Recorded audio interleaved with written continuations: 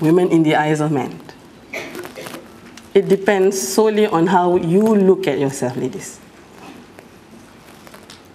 It depends very much on how you view yourself. Okay? Stop complaining, stop blaming, stop accusing others as to how people treat you. But ask yourself first, how do you treat yourself? Women are like cucumbers. Ibarat mentimun, tergolek luka, bergolek pun luka. I'm sorry, some of you might have heard this umpteen times from me, but I'm going to say this again.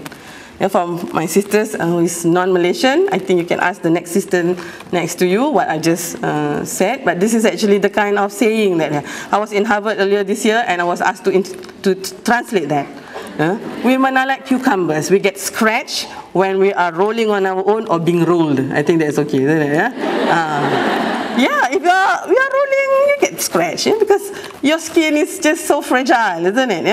And even if, what more if somebody actually crush you? Okay, so are we like this? And who are men? Men are like the king of the fruit, the durian.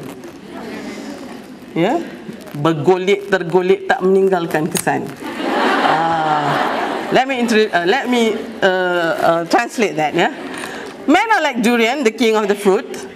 They will not be scratched, even if they are rolling on their own or we roll them, they are going to be intact. But this is where the smart lady comes in. Can I ask what type of durian is that? Okay. How about this? Okay. All right. This is soursop, yes, but in Malay term this is called durian Belanda. So if it's really this durian, this copper durian tembaga, I think I can accept that. But not this one, not this one. This is, if it's so ripe, you can just, it would not even roll. Well, how about this? When this cucumber, which is so, scratchy, but if you sliced it this afternoon and you serve it with sambal tempoyak, which is made from durian, you can see how we actually just tenyeh, well, we can just, So I guess, let us put all this analogy out of the window. How about this? Women are like burning candles. Ibu.